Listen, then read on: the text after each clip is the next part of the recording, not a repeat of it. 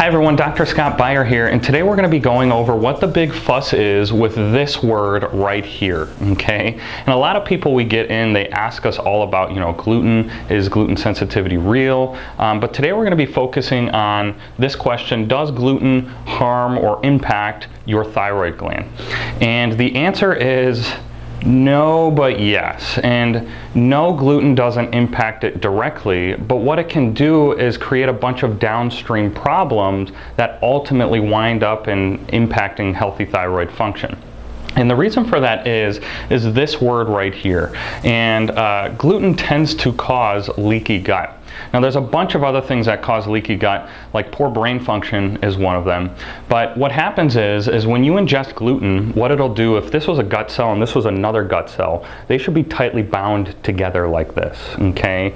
Now there's a receptor on the gut, on one of the gut cells, and when gluten binds to that receptor will ultimately tell those two cells to separate from one another. And what that ultimately causes is it causes a large influx of larger molecules into the bloodstream. And when we have larger molecules that get into the bloodstream, something needs to clean those up, and that something is our immune system. So our immune system will create a little bit of inflammation to start to get rid of some of those things.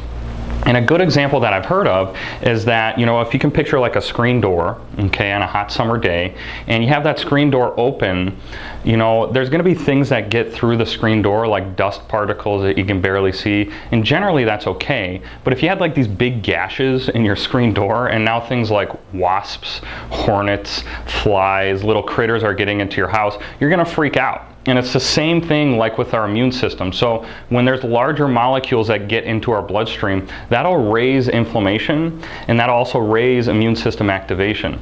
And if you guys have seen any of the other videos, or if you've subscribed to our newsletter or read our blogs, you know that inflammation can affect healthy thyroid physiology in so many different areas of the body, okay? So much that we can't cover them all in this video. The other thing that increased immune system activation causes or predisposes people to is autoimmune attacks. So if you guys have seen the other videos, you understand that the #1 cause of hypothyroidism or thyroid-related disorders in this country is due to an autoimmune disease. And the greater immune system activity we have, the greater chances that you're going to have an exacerbation.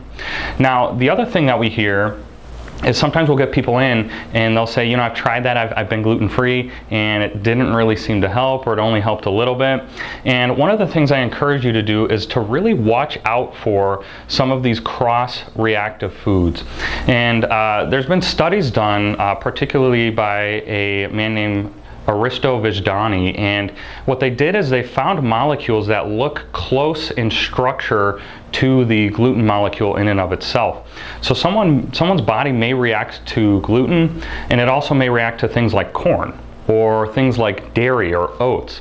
So those are some of the foods you want to watch out for. The complete list is on the blog post that we're going to be posting in relationship to this video. So that's why one of the best things that you can do if you're not sure is you eliminate all of these foods until you start to feel better, and then introduce them one by one. So if you guys found this video really interesting, I really encourage you guys to visit our website. We are constantly posting new blog articles, new videos on our Facebook page, all for you guys out there, all for you guys to learn, to understand, and a better understanding of some of the things that can impact, certain disease processes. If you guys found it interesting, visit our website, and I hope you guys have a wonderful day.